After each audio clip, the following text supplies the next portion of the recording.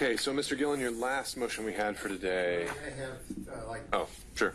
60 seconds for Sure, have at it. brief.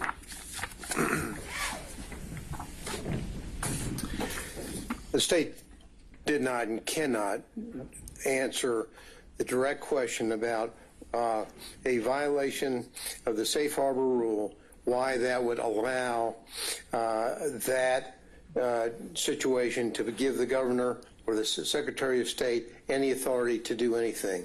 That comes in under several of the arguments that we've made. I won't repeat it, but they simply, their argument is, let's put an agent up and ask the agent whether or not he had authority. No. By law, by federal law, they did not have the authority. It's not whether some GBI agent thinks that he can come in here and tell the jury, pay no attention to federal law, pay no attention to the dissenting opinion in Bush v. Gore, pay no attention to that. I'm a GBI agent. I say we can do it. That's wrong. They lose there because the law is very, very, very clear. And we can go back and we'll, both the state and I know the Shafer team will go back to look at our argument that we made to the court when my recollection could be wrong. I don't think so. We'll see. But my recollection was because the pleading was a part of the court system that we had a citation which permitted the court to take that into consideration as part of the record and thus not going outside of the record for speaking demur. I could be wrong, but we'll get that to you quickly because that. And they latch onto that to say, pay no attention to the reality of what happened in this courthouse, in the court filings, which destroys their argument. And so, with that, Your Honor, I'll sit down, and then I'll go back and get my other folder.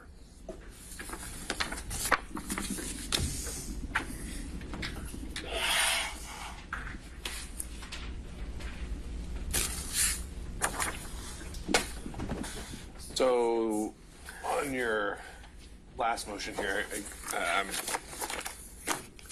kind of as we were with the First Amendment issue, I think we need to figure out where we are procedurally.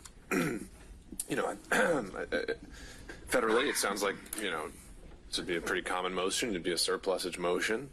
Georgia, it's not quite as clear for us. So, excuse me.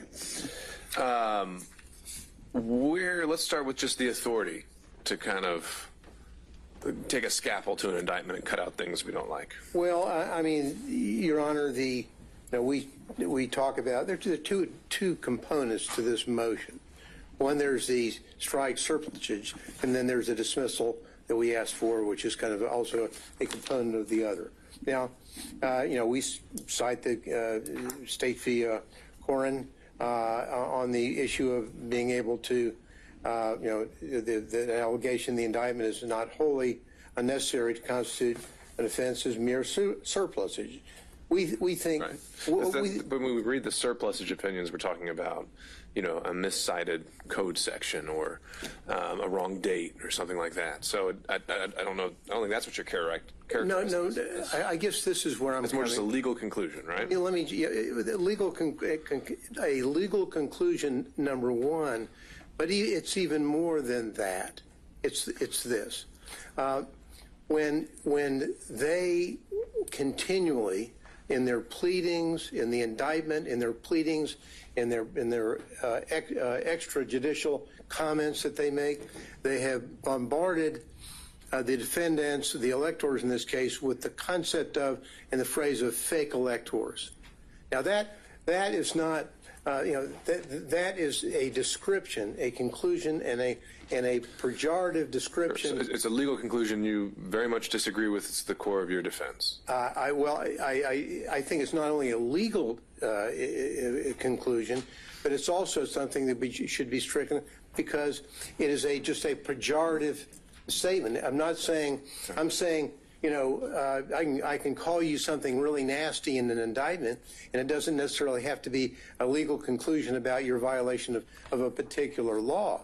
And so that's what we have here. And we have this permeating this case. Well, I'm just trying to, again, based on what we've seen and is allowable in Georgia, let's just make it simpler. If in a murder indictment someone's alleged to have acted with malice aforethought, that's a legal conclusion. Well, that's right. And it's something that the defendant may really have an issue with. But we don't strike it. We just go forward and we go to trial. Different world, different cases, not the point that I'm trying to make.